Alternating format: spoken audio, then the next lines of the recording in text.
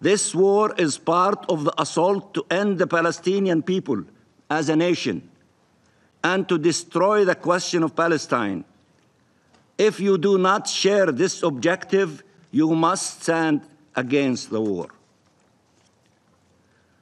The person leading this assault would sacrifice the Palestinian people and the Israeli people for his political, selfish survival and is a sworn enemy of the two-state solution.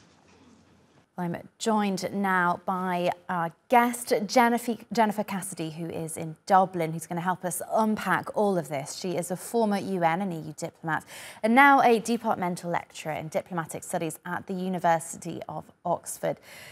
Jennifer, I just wonder, first of all, can I get your reaction and your take on those powerful and impassioned speeches really presenting ultimatums to the Security Council there by both the UN Secretary General and the Palestinian envoy?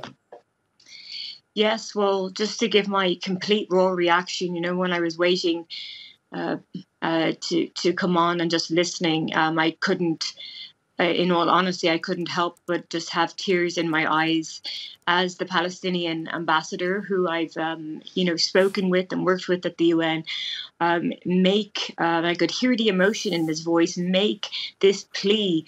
And this plea is, not just to the international community at large, as he rightly noted, there are billions and billions of people in the world standing up and using their voice for Palestine. But his plea was for, and having been in the Security Council myself, his plea was directed towards the United States, really, not to veto this resolution, and his plea was also to the Israeli state. But if you looked at the Israeli ambassador, and this is my own personal opinion, he didn't even have the decency to look up and respond and even meet eye contact with the Palestinian ambassador.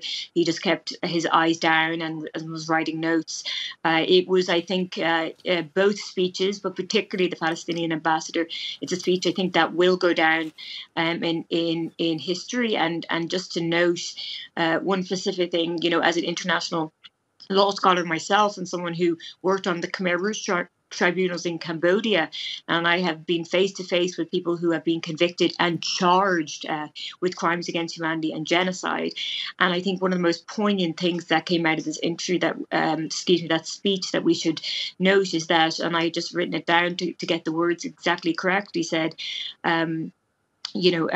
we cannot rewrite international law for Israel, and international law can not be selective. The laws of proportionality, the laws of distinction, the laws of prevention, these cannot be selectively applied to a country. These are all signed by democracies, which the world has deemed Israel to be. And I just think it was such a powerful speech, and to also echo the previous guest, he brought up the perfect words as well when he said, Palestinians will not die, will not be silenced, and their death will not be in vain. But even to speak of impending deaths of even more Palestinians, I could hear the emotion in the Palestinian ambassador's voice. And I think around the world, if people are not moved by this, it astounds me